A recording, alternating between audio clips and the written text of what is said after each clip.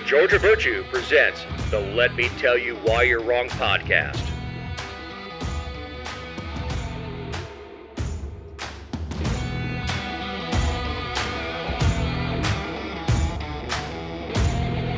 Thank you for tuning into episode 216.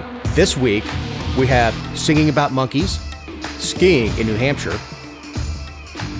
Guanamanian fishing, I had to look that one up, Russian art, the border, federal animal cruelty, no intelligent life found, Glock giggle switches, paying for mayor's decisions after the end, and government property theft. I'm Dave Roberts.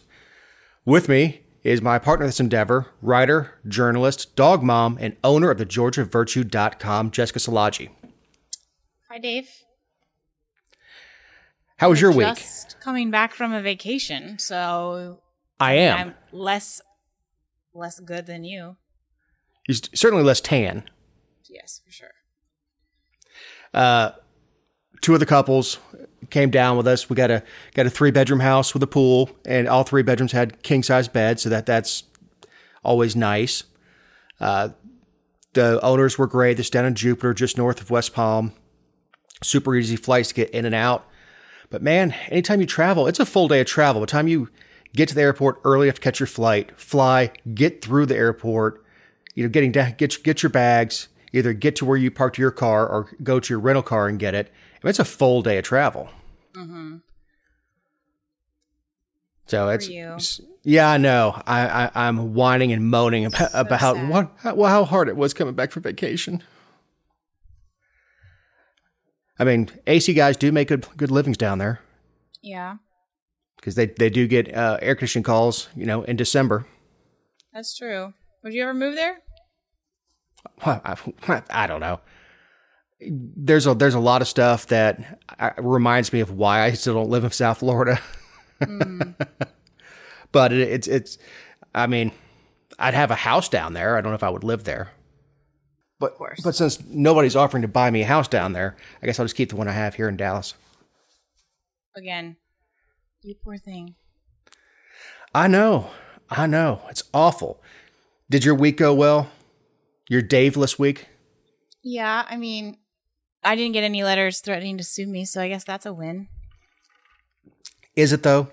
Is it? It is. You can only fight so many battles at one time. Well, that's probably true. Yeah, but, if they're pushing back, it means you're doing something right. That goes with so many things. I agree. I'm just, literally, you don't want to be fighting fires on all fronts. Well, that's true too. That's how you get burned, right? Oh, nicely done.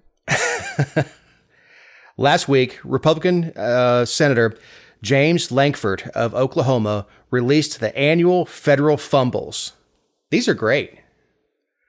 Yeah, I feel like a couple senators do these, which I don't think too many can. I think they should all be required to post 10 things they think the federal government wrongly spent money on. Because I guarantee you that most senators can't tell us anything the federal government spent money on. No, they can find the ones that are highlighted. But they're not going to use their state. None of these are going to come from Oklahoma. Well, true. So we have $15,000 in taxpayer money towards funding an opera about monkeys. I'm not surprised. I mean, the list of things, the list is long. I don't know if you downloaded it. It's like a PDF that you can download, and he has it in a football theme. But, I mean, the $15,000 on monkey opera is the least worst part. What opera is this? Is this Planet of the Apes? Is it... Which apes are not monkeys? I'm not sure. I feel like if it was, they would have said that. Yeah, when you look at the overall budget, $15,000 is nothing. But when you think about what kind of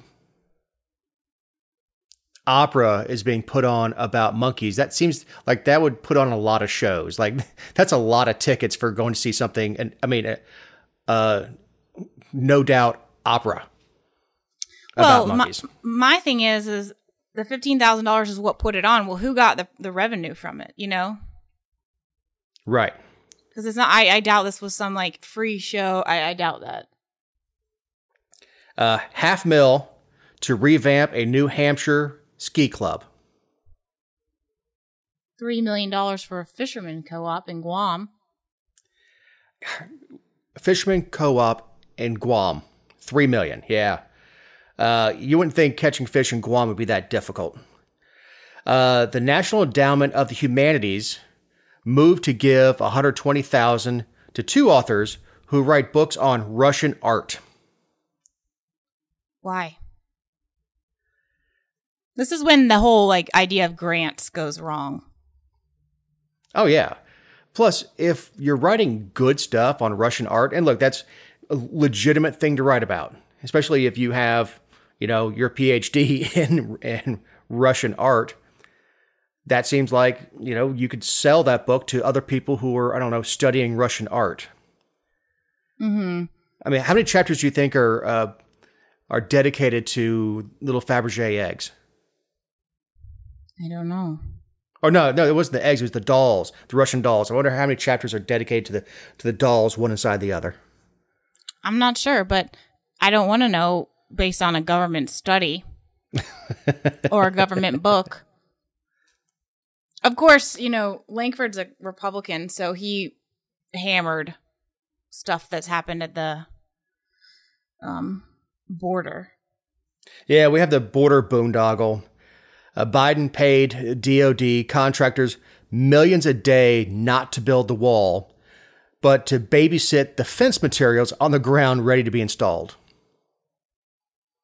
I mean, that's embarrassing. It really is. I mean, we're not going to build it, but you can't have the materials. One. And, well, absolutely. Because he promised to end building the wall. And I guess that was more important to him than the way the money was structured is, yeah, it cost the government a bunch of money not to build the wall. Doesn't matter what you think about it. Once the ink was down on that contract, that's it. It actually cost us more. DHS now plans to deploy robot dogs that will cost anywhere from 90 G's up to 150 per. I mean, my thing is like, I'm not really with the robot dogs. I think the robot dogs are great in situations where you're dealing with bombs or a substance you're not sure of what it is. But when you're talking about something like this, I mean, all we hear is that there aren't enough staff down at the border. There's not enough, or staff, excuse me, like ICE people. There's not enough people to rescue people who are in bad conditions or to stop, you know, large caravans and stuff. And so instead we think that, I mean, what good is an $120,000 or $150,000 robot dog going to do us other than get it on camera so we can talk about that it happened? Right. We already have drones, and they cost a hell of a lot less. We already have night That's vision true. that are on drones, and you can pick up that data without inventing something completely new. Also, if you have a wall, you can install cameras on top of the wall. Yeah. You also don't need as much in the way of ICE and border control when you have checkpoints. Right. And you have gates. So instead of trying to operate within some great, vast desert, it's narrowed down to certain bottlenecks that are natural choke points for anything. But when you narrow that area down, like just go and pick them up. The border, we have for decades handled it so poorly. So none of this really surprises me. It just makes you shake your head. And then the obvious, Biden administration's infamous $30 million grant program offering safe smoking kits that would help reduce the risk of smoking illicit substances such as crack cocaine or crystal methamphetamine.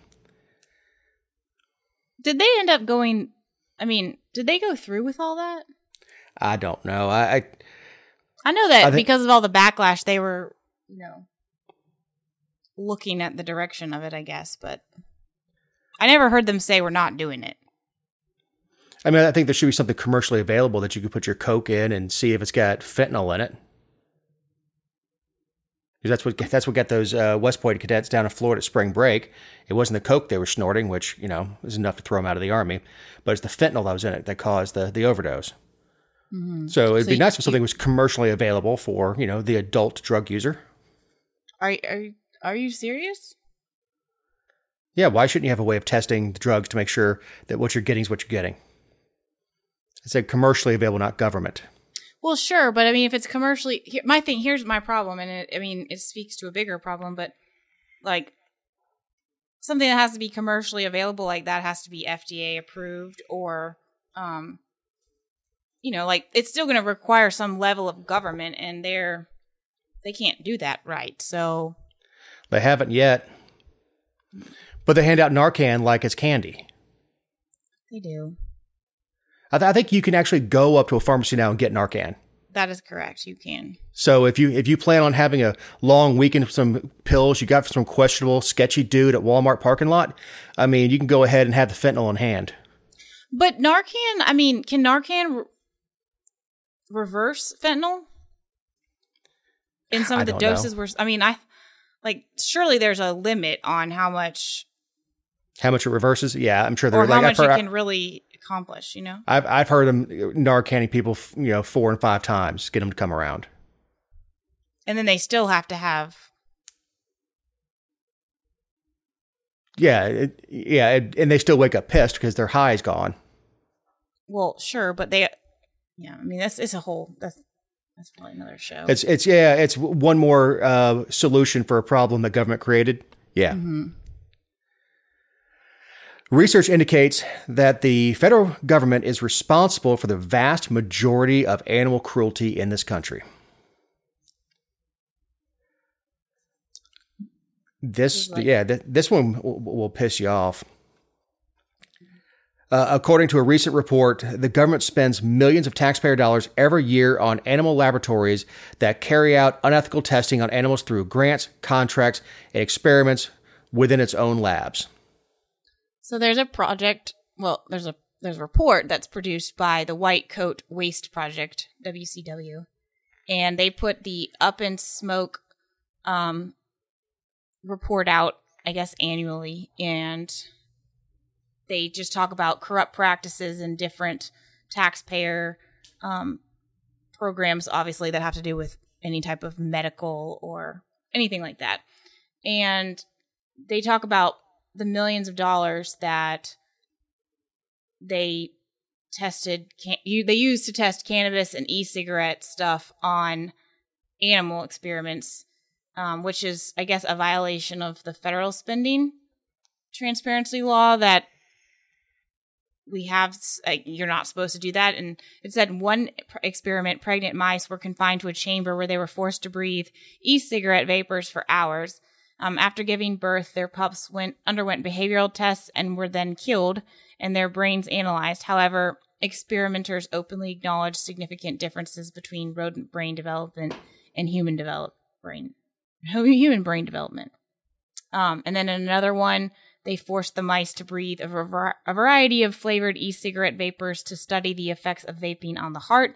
But notably, they said the caution should be exercised when extrapolating the findings in the mouse heart to the human heart due to the presence of the many obvious differences. So, I mean, if you know there's like massive differences, why bother? If going in, why bother? Why bother is they have a conclusion and they're looking for evidence to support their conclusion. So their conclusion is the flavored vape products are worse than the cigarette flavored. Their conclusion is that it's really bad for. And I'm sure it's not. It's nicotine in any of its forms is not exactly health conscious for pregnant mothers. It's not health conscious for anybody, but it's certainly a decision that adults can make. But they started off with this conclusion that worked backwards from it. And I understand part of scientific method is the theory. But yeah, they chose. I don't know if they chose mice because they're cheap, or because they knew they'd be in trouble if they used chimps. Well, they should arguably be in trouble either way. Well, I don't disagree, but the imagery of mice in a cage to most people is a lot more acceptable than seeing Bubbles the chimp sit there with an e-cig puffing away. Mm-hmm. I want to be cut up and analyzed. Because we have a soft spot in our hearts for animals that we think are cute. Yeah, I think we do. Do you think that they do these? This is what I always wonder. Is like, do you think they do these things in anticipation that people will never find out? I think they do it in anticipation that nobody will ever care. Well, I mean, even if people care, what can they really do? Like, what can you truly do when your government does something at the federal level or in an agency like this where, like, you don't have any right to go talk to, oh gosh, I don't even know who.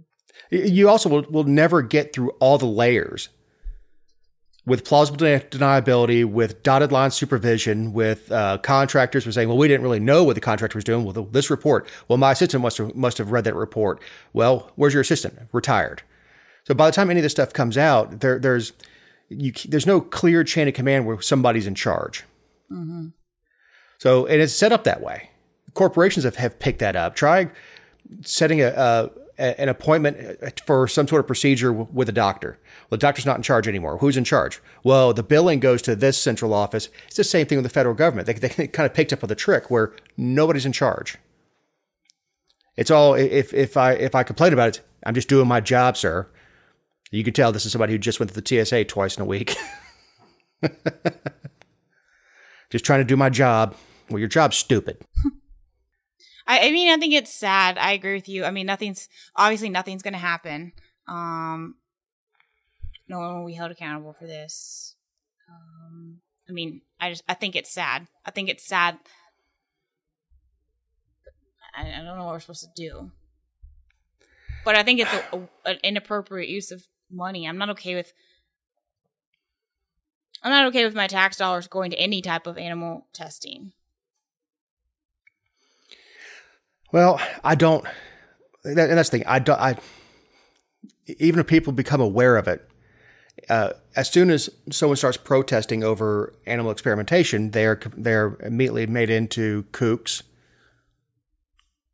And true. Back in the 90s, certainly in the 80s and stuff, we knew the labs that were doing it, and people went and protested them. I defy anybody to grab this report and find out exactly what labs are doing exactly what and for what reasons. Documents acquired by Vice via public records request have revealed details about a secretive government program that was researching highly speculative and often outlandish theories and technologies, including the development of invisibility cloaks, and the feasibility of building a tunnel through the moon using nuclear explosions. Yeah, so obviously on the topic of government spending, Reason posted all of the documents that are related to this. I'm not really sure who would want to go through them. Just the summary to me is sufficient. But it's this program that was conducted by the Advanced Aerospace Weapons System Application Program, which is AAWSAP. That's how they. And then they also did, it overlapped with this threat identification program, which is obviously Defense Intelligence Agency and the Department of Defense and all that. This is the same one that did the study of the UFOs and the phenomena related to that in 2020. I mean, we came out in 2020 during COVID, but we kind of just breezed on through it. But this invisible cloaking theory and experiments, they explored camouflage, transparency, and cloaking, and it honestly discusses technological challenges to making a practical invisibility cloak. The report's chosen illustrations of invisibility-related concepts included the novel The Invisible Man, Jellyfish, An Invisible Woman, a character from Fantastic Four, And they were trying to assess, like, when on a spectrum you become not entirely visible. And then there was this other report from the same, I guess, program that discusses, like, negative mass propulsion and the possibility of harnessing wells of negative mass for space travel. So it just happens that the center of the moon is a potential well, making a tunnel through the moon provided there is a good supply of negative mass, and it could revolutionize interstellar spaceflight. And I guess my issue, they spent $22 million over 5 years, but my issue is that, and this was an Obama administration thing. You know, if a private company wants to study all these things, by all means, like, go for it. I don't really care one way or the other if we can shoot a tunnel through the moon or if I want to become invisible, I would just turn off the phone. But the invisibility stuff here, the military applications are far-reaching, and people. But they didn't finish. They start with the idea of invisibility, and you end up with advanced camouflage, with the idea of becoming as invisible as possible. But the thing is, if you develop this thing, if you develop the cloak of invisibility, or whatever goofy movie that's from, was that a Harry Potter thing? Anyway, if you accomplish something similar to that, or you can make a vehicle virtually disappear in the desert to the naked eye, the money you'll make selling that to the government is enormous. So if Musk or Branson or somebody else wants to take a look at these technologies and say, look, this is viable, by all means, invest your own money into it. Yeah, I agree. I'm not a proponent of the U.S. government ever being the research entity. I mean, that's government was never supposed to be that. And, you know, it just gives the government powers that it shouldn't have. Like, for instance, with Senator Harry Reid pushing for the entire program to remain secret. And his argument was that, you know, it allows the U.S. to maintain a position as a world leader because we're studying these things. I mean, that's all fine and well, and I understand why, but, you know, it's really easy to keep a secret when it's a private entity. Right. And the thing is, we make fun of the Russians for running like paranormal programs to see if they could interrupt Reagan's brain waves and things like that. And then we've got the government going, invisibility cloak. I dig it. How much do you need? Well, and I know it's not going to shock you at all, but the company that was, like, contracting with the government to get this project off the ground is a guy named Robert Bigelow, and he was Harry Reid's friend. And of course he was. He was the sole bidder for the contract. Well, of course, because it was a secret bid. Right. And there's no tactical reason for keeping the invisibility idea secret. Well, I mean, if you're working on it, you're working on it. And if another country finds out you're working on it, then they can work on it too. Like, that doesn't mean anything. Why does it have to be a secret that that's what we're working on, you know? Right. The materials and everything else that go into it and the technology that comes out of it, you certainly don't, that's certainly secret, but the fact that this exists and this is what they're working on with our money should not. But good God. But here we are. Our forefathers would be just our forefathers who were, like, amazing scholars and didn't need government to make them scholars, no less. You know? Right. And now we have the efforts to find alien life have gone nowhere. What's the new strategy, Jess? Well, so they, like, what they do now, or I guess what they have been doing, is pointing radio antennas at the sky, and I've been hoping that when they do that, they will hear a a broadcast from an alien civilization. and I guess it would be like, well, they said that it's hard because it'd be like whispering or listening for a whisper in a hurricane. And even if it's like faint, you know.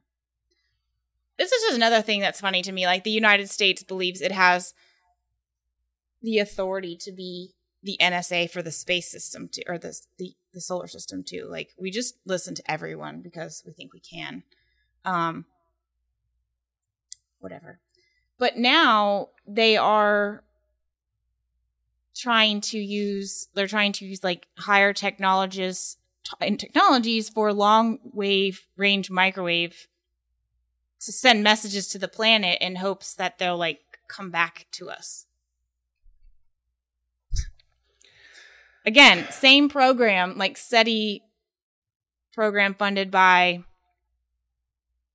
same as what we were just talking about. This is their new approach. It could shrink the cosmic ocean. Even if you shrunk it by a factor of 100,000 or 1,000,000, it's still the vastness of space can hardly be comprehended by the human mind.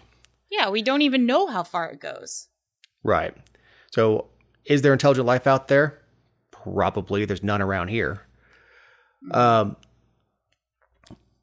Is there life out there? Almost certainly. There's no way that Earth developed in a vacuum. Of course there's going to be something. And most likely the first bit of life we will ever find, and it's probably not going to be in my lifetime, is going to be a fungus or going to be a single-celled organism, something like that. And that will prove the theory of life on other planets. But we can't, the money spent to do that. Plus, look, if there really are little green men who are buzzing Earth, I assure you they've seen our reality TV and have no desire to come down here. I don't blame them. I mean, yeah, they're buzzing by going, oh, look. And they turn on the news, go, they're killing each other. Turn on the Real Housewives of New Jersey, go, well, we're out of here. Give them another 1,000,000 years to develop.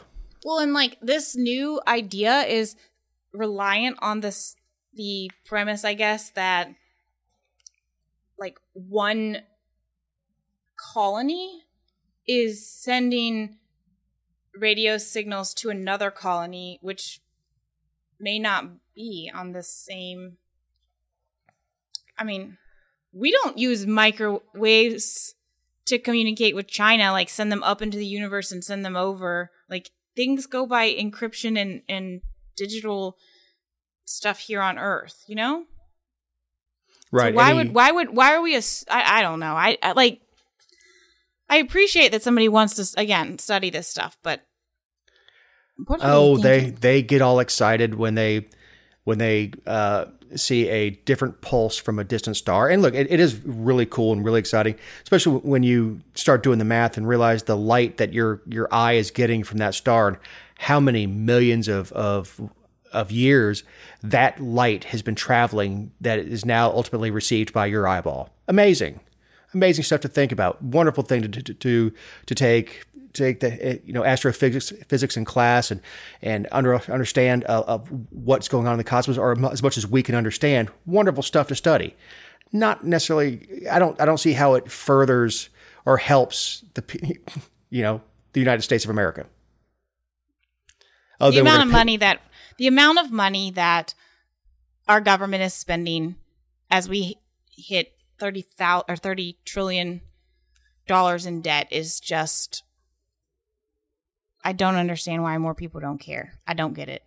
If we stack that in $1 bills, we'll be able to reach those distant planets before our radio wave does. There you go. Get to work. Get to work. Mm-hmm. Start stacking. This is a good time to remind you that these are our opinions and not those of anyone not on the show or any respective company for which we may work, own, or otherwise associate ourselves with on a regular or irregular basis. Also, you can find other episodes and relevant stories over at thegeorgiavirtue.com. Federal authorities are warning residents in coastal Georgia about Glock switches on an illegal device which can convert handguns into automatic weapons. This is nuts. I mean, we're going to talk about the actual product, but the media is like, this is here. It's in our communities. Like, it's like a public safety warning. It's not new, is it? No, it's not new at all. The method for getting them is new. Okay, let's talk about the product. This is specific to Glock. Now, any semi-automatic handgun, not a revolver, semi-automatic handgun, with the right machinist, it wants to be automatic. In any semi-automatic rifle, we actually stop it from being automatic because the physics of blowback, bringing the slide forward, and then a hammer going down again, you have to actually stop to make it semi-automatic. All right, so a Glock switch. If you could picture a Glock, the Glocks have a back plate on it. Very easy to take off. You can actually get custom, vanity back plates. I don't know why, but you can. And behind that plate is the striker, which, in other guns would be a firing pin. So you have springs, you have a striker, and your ejector comes out through there. So this device, usually cube shaped with a switch on it to go from semi to auto. And what it does is it just kind of pushes back on, as long as you hold the trigger down, it will continue to fire. And the ones that I've shot, totally legally, by the way, I've run in circles with guys, people who are in the gun business and produce these things for export. Because it's legal to make them here and sell them to police departments, federal agencies. You can also export them to friendly countries. Extremely fast, extremely difficult to control. They're a cool toy, but that's what it is. Glock already makes a fully automatic 9mm pistol. It's a Glock 18 that's sold to government agencies in this country and sold around the world to different militaries and police forces around the world. It already exists. This was sort of a lower end way of taking, say, your Glock 17, which is a full length slide 9mm, and the caliber doesn't matter on these things. Pretty much all the back plates are the same. You put it in, you tune it up, and yeah, you have a machine pistol. Okay. So they're fairly simple to manufacture. If people knew how simple it is to take to make what's called an auto sear, if you had the plans, auto sear for an AR-15 is nothing but a piece of tin. It's illegal. You can find yourself in prison for a decade, but it's very simple to do. Is this something that you could 3D print? I don't know. Because, that's something that, we've talked about that on the show at pretty decent length, printing guns. And of course, they don't. The problem with 3D printing a gun is it doesn't last, but. The same thing would probably happen with this because it does ride on the slide. So it moves, it gets rocked. Would it work once? Maybe. Mm-hmm. Well, but would it continue to work? Probably not. But where these things are coming from is they're coming from China, and companies are labeling them something else, paperweight, whatever, and they're getting it from Alibaba or whatever, and they're coming in through import. There's no manufacturers here that are going to sell to the guys on the block. It's not worth losing your company, everything you own, and your freedom. It's just not worth it. If these guys are making them, they're selling them legally because the licenses are so expensive, and everything they have is inventoried. Where these things are coming is they're not coming labeled as Glock switches. They're coming labeled as machine parts or something like that. I guess my thing is like it's just another opportunity, I guess, for the ATF and the media to really panic. Freak people. out. I mean, coastal Georgia is very large. I mean, if you think about Georgia having 10 million people, let's just understate and say that coastal Georgia, in the greater metropolis of it, has 1 million people. They said that the ATF has seen an increase in the number of switchers confiscated across the county. Okay, so they want to talk about just Chatham County. They seized 25 last year. I mean, I appreciate that that's 25 people that weren't supposed to have it and whatever, but 25, I mean, it's not like there's some like underground railroad of switchers in a pipeline. Like, that's not what's happening. Well, and here's the thing. How many of those were actual, now I understand they're breaking the law. Were they confiscated from people who were out committing crimes other than the possession of the full auto Glock system? How many were in their backyards as yahoos going, look what I found on Alibaba.com or whatever the website is. I'm not sending people to go, do not do that. It's a horrible idea for something that's totally impractical for self-defense. Yeah. First of all, if we didn't have the law that Reagan signed into law, you would be able to buy this with a $200 tax stamp on it. But how did we get there? It was the drug wars in Miami with Uzis and different drug lords hitting each other in the 80s that brought this about. Oh, these fully automatic weapons, they're killing our streets, and that is what pushed it. Mm-hmm. You can still buy a full auto. It's expensive because you have to have one manufactured and registered before the law went into effect. I think it's 1986. But they're available. I think a full auto Tommy gun. It's like made back in the 40s, 50s, whatever. Last time I priced one is around $60,000. Last time I priced an M60, which is shoots a 7.62, which is like a 308.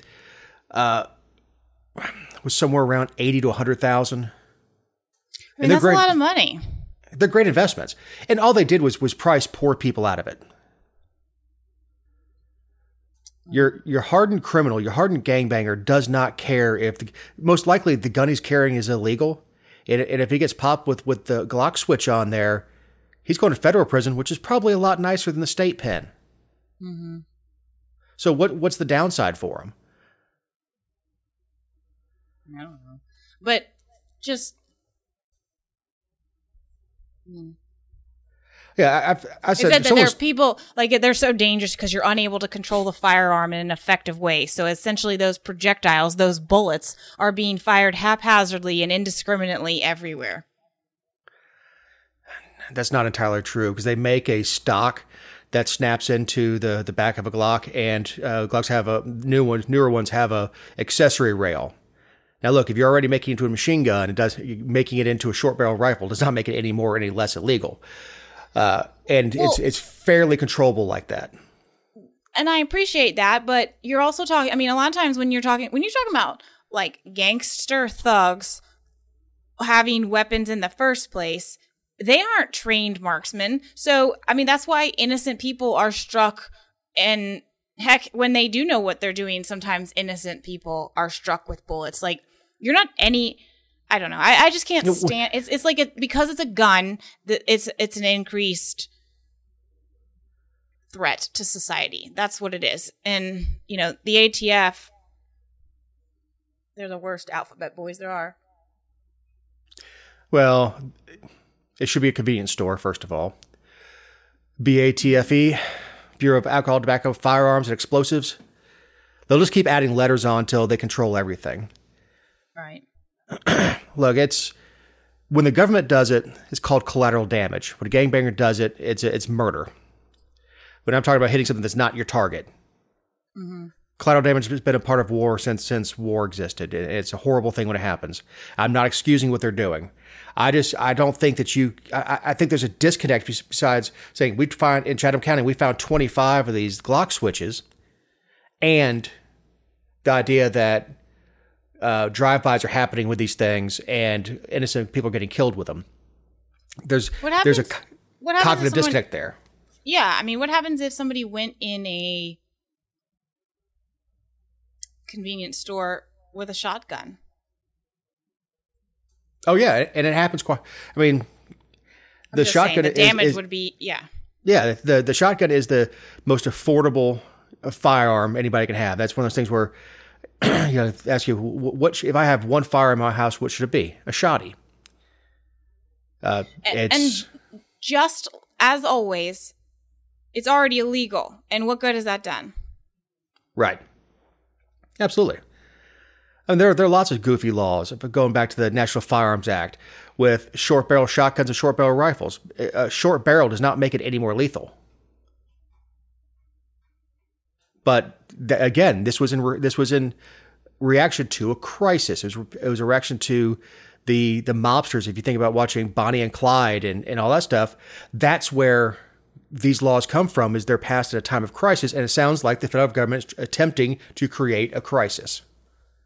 Because they're going to tie this into those 30-round 9mm Glock mags that fit and stick below it, and they'll go on the news and they'll show a picture of the switch on it with this 30-round mag and go, it could have killed 80 people with a single pull of the trigger. So they're creating a crisis, and what you have to look for is the magician's trick. The reason magicians use really attractive assistants is so you don't watch what he's doing. And that's what's happening here, is we're creating a crisis so they can come in and be the hero. And we have empirical, historical evidence to show this is what our federal government does, and they've been doing it in the relation to firearms for over 100 years. Okay, well, talking about stupid things the federal government does, I would think that's a perfect segue to the next topic. She accused her ex-husband of abuse. She's still stuck with his student loans. Okay, so this is a Mother Jones article, and they're left-leaning for sure. But every now and then they have pieces that I like, so that's how I ended up on the website. And they're talking about this program that was made available thanks to Congress back in 1993. So, and actually, I think it was eliminated, they said, in 2006. But basically what it did was allow married couples who had education loans from separately to consolidate them into one single shared liability. So, and obviously the attraction of that, I guess, was to get a lower payment. I mean, obviously, why else would you consolidate? And then the only catch was that you could never unconsolidate them. So Mother Jones puts out this article saying that this woman, her name's Michelle, she and her husband got divorced. They divided all their assets and debts, what you normally expect. But the loans, I guess, were split between the two of them. They're not. They're joint borrowers. They weren't joint borrowers. Well, they are now because they consolidate. Yes. They consolidate together. They are now. So look, if Connie came into the marriage with me with debt, I came in and we say, you know what? Let's refinance everything into one payment and get it paid off, and then we divorced. That loan is still joint. That the joint and I don't know specifically about this product, but I've seen it lots with husbands and wives splitting up and trying to split up the house, and there's still a mortgage payment on it. And like, well, one of us has to buy out the other, or somebody has to have good enough credit to refinance it. And when I was in banking, I had people come in with a court order saying, you have to take me out this loan. I'm like, no, that court order doesn't apply to me. Mm-hmm. That court order is for you to refinance it, not for us to. It doesn't force us to take. Why would a bank, any lender, unless they're going to benefit somehow, or unless somebody is really qualified to take over the whole debt, why would they give up half the people responsible for paying it? They wouldn't. No, they wouldn't. And I'm sorry that she found herself in an abusive relationship, but they're basically advocating for special treatment because of that. And, you know, I would say, first of all, there's only 776 borrows in America that did the spousal consolidation loans. That's one of the reasons they got rid of it. Because, I mean, if you talk about the 45 million people in America who have student loans or have borrowed, I mean, and look, 776. I'm sympathetic to the fact that she was in an abusive relationship, but there's plenty of women or men who are in abusive relationships of differing varieties, and they leave and they don't cite a reason for leaving like that other than irreconcilable differences, and they can't split the debt. No, exactly. And look, they threw this in there for the sympathy factor. Is again, the magician. They're showing this over to abusive relationship. She's a victim. She absolutely is a victim. You know, if her accusation, it says she accused. He didn't say her ex-husband was convicted. So that's a big thing that's in the headline on Mother Jones, is she accused him of it. And we know from several stories that we've done over the years that when it comes down to that kind of abuse, accusation is not necessarily fact. But let's assume that it is for the moment. I'm not condemning the guy. Because I don't know enough about their situation to say it one way or the other. They jointly signed a contract. That's just the way it is. And it's even beyond this product. If you co-sign for your wife, if a man, or vice versa, wife for husband or wife for wife or whatever, for the student loans, and then you break up, guess what? It's still on your credit. Totally. I mean, that's part of what this is. I mean, they said that in the legal filing back in 2017, her ex-husband now, stopped paying on the debt. And so she's been, quote, forced to pay $60,000 and to make up the difference and to do what he would not, or what he was supposed to be bound to do and has not done. Again, I'm sympathetic to that, but that's what happens when your co-signers on. I mean, if he would have died, it would be the same thing. No, absolutely. Is if you're the beneficiary on something and one person dies, basically the asset goes back to the bank. Whatever's left over after it's sold comes back to the beneficiary. If there's an asset that's being held as collateral. With this, there's no collateral, and if we got the government out of student loans, people could actually bankruptcy out of them. You can't bankruptcy out of this, and I know that's the other frustrating thing with is I'm sure they're frustrated that they can't even bankruptcy out of this. They now have. But it's not a secret. Oh, I know. Oh no! When they signed this, they knew, but they got enamored by the lower payment or the lower interest rate or whatever it was. And you know, instead of making two payments, we're going to refinance right now for another 30 years. And look, they made a commitment that their financial relationship on this particular financial product was going to last however many years. I'm just saying 30 years because that's pretty standard number. But they outside of that contract, they signed another contract, or outside of the marriage contract, they signed another contract that said this is going to last for 30 years, and you are jointly responsible. Yeah, and I have no doubt that the companies in situations like this, I mean, if it's anything like my student loans, which are backed by the federal government, so I have no doubt that it's at least somewhat similar. Like anyone who has the username and password could log in. It's not like and they can make a payment, but it's not like you have to like jointly on every day of the month go and sit down together at the bank and make this thing happen. Like they act like she's being re-victimized because she's on the same thing as him. I mean, if they wouldn't have been able to, if they were going to sell the house and it was in 2008 and they couldn't sell the house, they would both still have to pay. I mean, like this is not a unique situation. I think it's really gross what they're doing with it. It is. You're right. It is not unique. It happens all the time. And look, she can go and get a federal judgment against him if, depending on what their. Of course, I'm not an attorney. I'm an AC doctor. But I've seen if he's in violation of his divorce decree, that they were jointly ordered to pay this, and he was ordered to pay 50% of it every month or 40%. He's in violation and can have a judgment put against him. So he's in violation of contract. And, that's obviously the problem in business partners. Because, you get one, you can have one that turns into a turd. And this guy turned into a turd. Or whatever, he decided he's not going to pay it anymore, but she's not a victim on that side of it. She needs to go and pull the divorce papers out. And anybody's been to divorce, you know where they are, because if you ever want to get married again, you better know where the hell they are. So, yeah. Study assesses taking of black homeowners' property in the 1960s. This is something out of Athens, Georgia. I guess they discovered through some report or audit analysis by UGA professors that a resident of a black neighborhood in North Georgia lost more than $5 million on their properties when their homes were destroyed and replaced with university dorms and parking lots more than 50 years ago. I guess it's the Linen Town section of Athens, which was...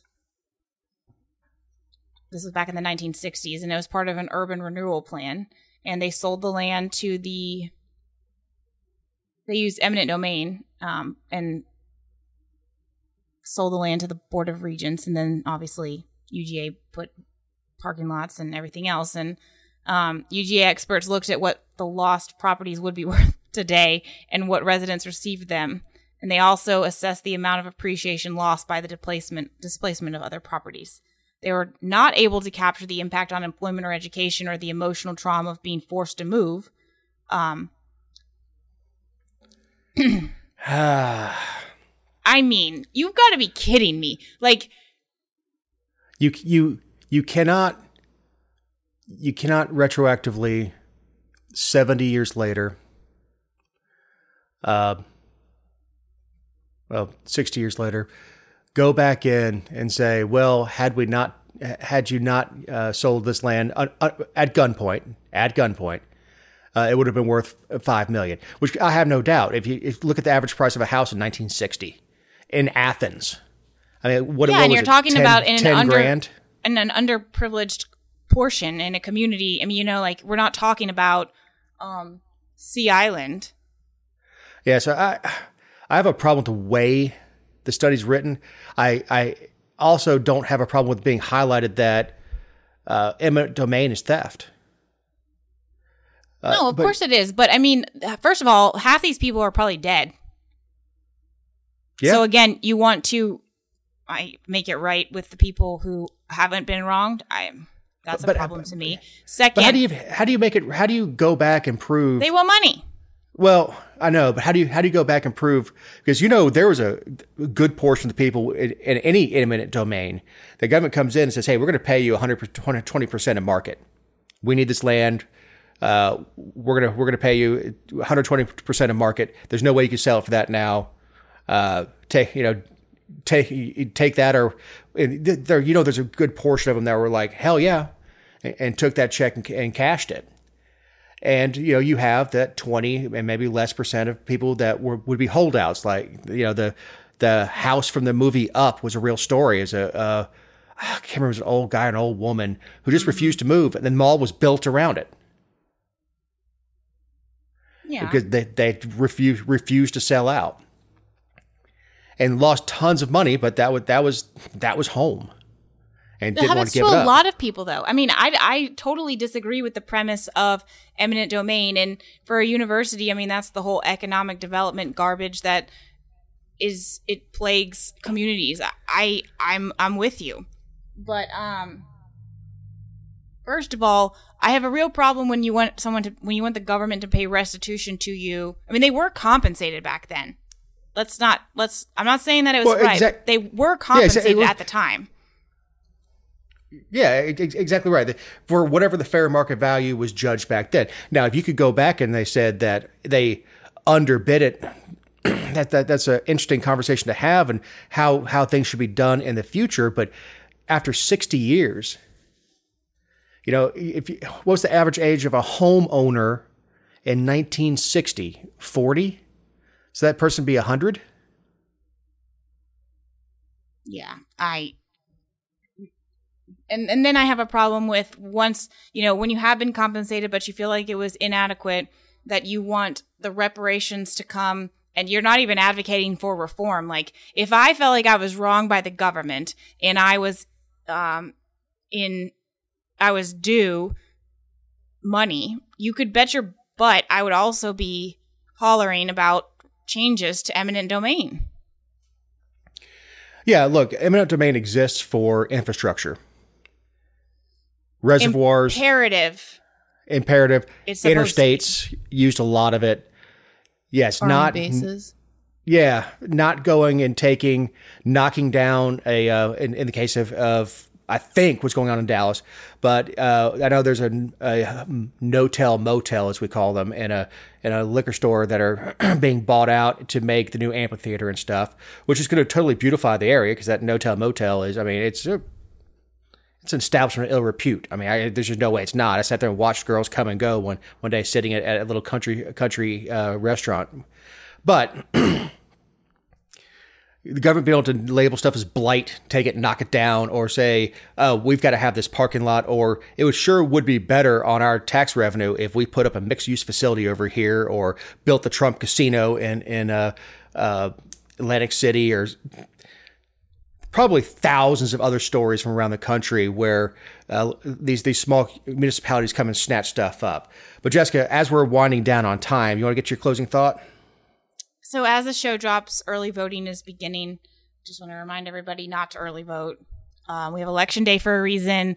Early voting, you can still learn about the candidates, stuff you might find out more information, and you don't want to have already cast your ballot and have done it wrong. So give yourself the maximum amount of time to vote. Vote on Election Day, because Election Day is American and early voting is not.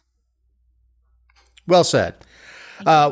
When I was flying back Saturday, the guy in front of me had Fox News on his screen. As long as you're flying over continental U.S., you have local TV, and saw that Naomi Judd had died. So I immediately signed into the Wi-Fi and pulled up the story. And the wording on it is very interesting, that she died from mental illness, and that was the official statement from the sisters, and that's just it's very sad. She was 76. As the show drops yesterday, she was to be inducted into the Country Music Hall of Fame. About to start another tour with her daughter, kind of a farewell tour, because I don't know how many chops you have at 76 years old to keep singing.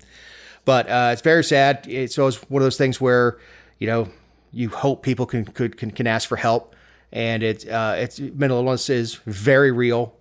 And and if you have a friend that that's prone to depression, if you haven't heard from him or her in a while, check in. It's not, just how you doing? Maybe the time that they're trying to decide on what to do with their future, whether to have one. So on that cheery note. But an important one.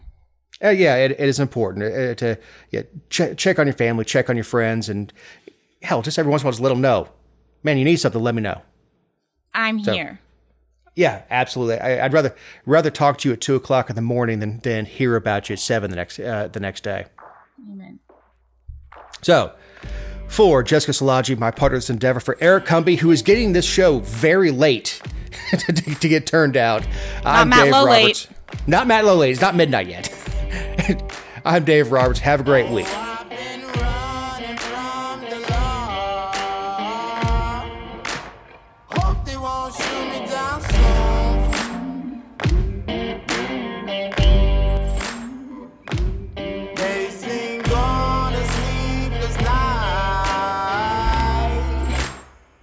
Catch me howling at the moon.